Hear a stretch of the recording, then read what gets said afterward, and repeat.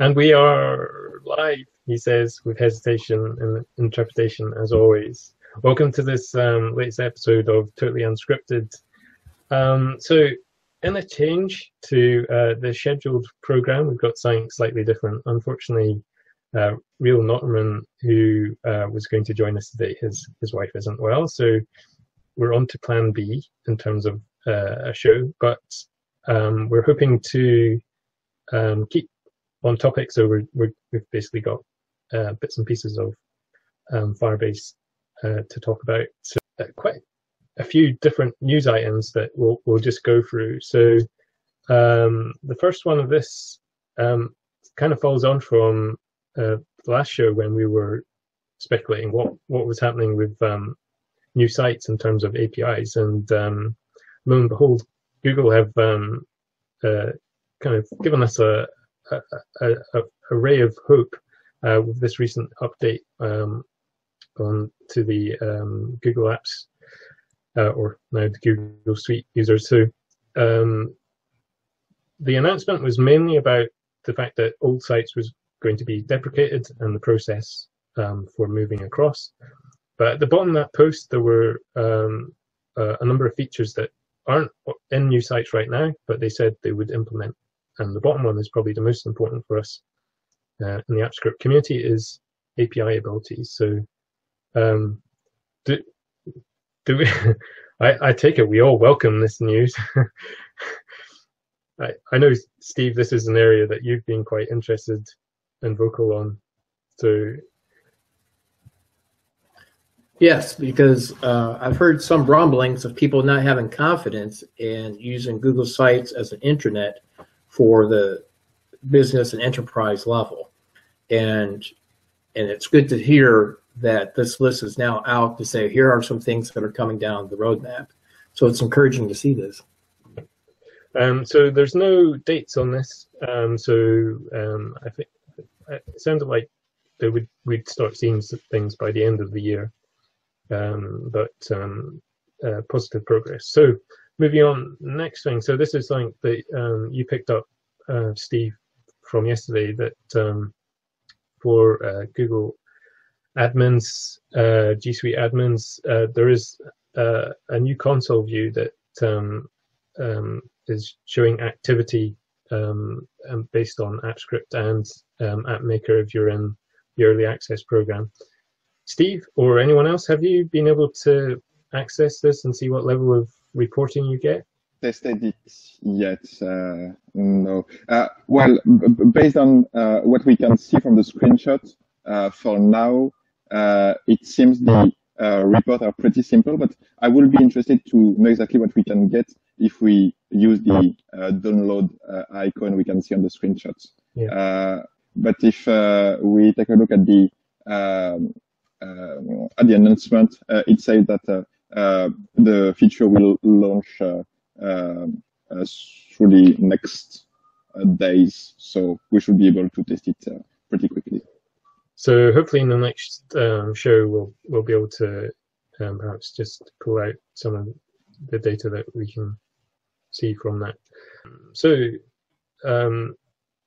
it's been a while since we've had, I think, a big outage from Apps Script, but they do happen. So this was quite a recent one on the 2nd of May. So Andrew Stillman, I think, was the first one to open the issue ticket on this. So there was an issue with the JSON parse within add-ons.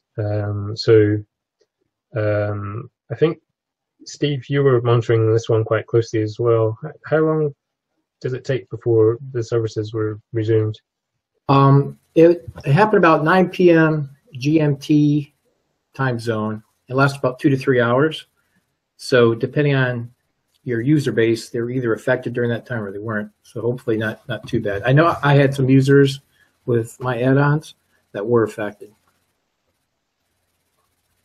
Yeah, the well, optimistic side here is that recently there was another big issue affecting a lot of add-ons scripts due to errors in the properties service in Apps Script, and it took, I think, at least 8 or 10 hours for Google to wake up simply and change something in their system. And after that, they say that they will be more reactive in the future. And indeed, this specific issue hasn't taken so long for Google to, well, it was rolled back very fast. And I think it's good. Even if it would be even better if we don't have to suffer such issues, if they're able to respond quickly, and if we don't have to wait for one of the Googlers to wake up because they are all working on the same time zone, it is better. Yeah, just a comment. I think we've had 3 outages on property services quite recently. One of them involving cache as well, and I think that in each case it was the result of a change, and I think the last one they rolled back the change quite quickly, which was good. But you know, property services is vital to pretty much anybody who has got scripts that they share out. So you know, I think that certainly from my perspective, you know, we do need to keep reporting very quickly every time that we see a property service issue coming up. Number one, so that people can realize that this is something that's a big deal and not just a kind of a little thing. And secondly, of course, so that we can get their attention rather quickly. You know, this property service type thing is one of the, in my opinion, one of the worst things that can go wrong, because it affects, from a scripting perspective, because it affects, you know, everybody. So let's keep up the pressure every time that we see anything like this and keep following it up. Did you talk much on authentication flow, the new flow?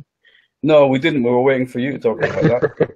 So now you can. So previously you just went, users when they were prompted, they just went into kind of a scope of authorization.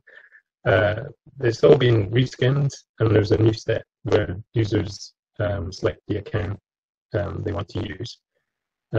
So I don't know if this is related to, there was a quite publicized Google Docs phishing attack,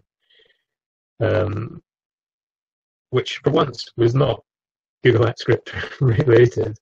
Romain, do you want to talk a bit more to this?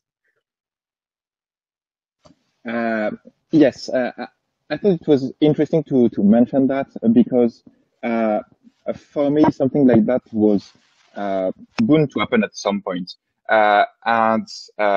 Well, the first thing is that maybe in part due to Apps Script and other tools using the Google APIs, people are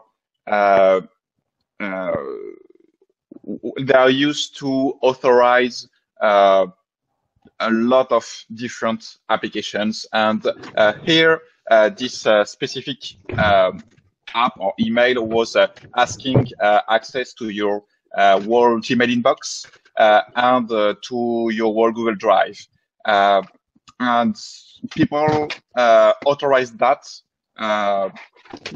without any issue, without well, maybe they thought it was maybe they wondered why it was asking that, but they still granted the authorizations. And we've seen that it has spread very fast, because every time someone was giving access to his Gmail account, this app was getting access to your contacts and was using the Gmail API to send the same emails to all your contacts. So up to 1,500 emails as it's the daily Gmail quota available. and then people were recipients were also giving the same access, and so on and so on. And so in some domains where a lot of people were receiving this email from their colleagues, it spread like crazy, because each coworker was accepting and then sending the email to other coworkers, and so on and so on and so on. And for me, this is bound to happen again, because people continue to be accept more, have to accept more and more authorizations like that every time they are using an add-on, an app on mobile, and so on. And here, as they don't have to give their password or anything, they just have to authorize the app to use their Gmail and Drive account. It's even well, they don't see any issue. People are more responsible when entering their password, but when simply clicking on an authorize button, they don't seem to care. And it was interesting because a lot of articles from tech blogs on the web say that it was incredible, because the authorization page really looked like a standard Google page, and it was even from a google.com URL and so on. But yes, it was a real Google page, because it was the standard URL used by Google to ask you to grant access to another app. And so indeed, because of all that, people seem to trust when they shouldn't. So I don't know. I think if I was trying to work on a phishing attack like that, it might have been way worse. And if other hackers are want to do the same, I don't think it will be difficult, and I don't really see a solution for Google about that. So yeah, I don't know if it will happen again, but for me, there's no reason why it shouldn't. So if anybody's been affected by this, then the way to do it is to go to your authorized apps and find this application and remove the authorization that you've given it. I imagine that everybody's would have done that by now, but just in case. No, well, in fact, you don't need to, because well, Google had to do something about that, so they shut down the app and so on. It's the all authorizations that were given to a specific console project on the cloud platform, which have been shut down. Well, I think there were several projects, but anyway, it's done. Fair enough.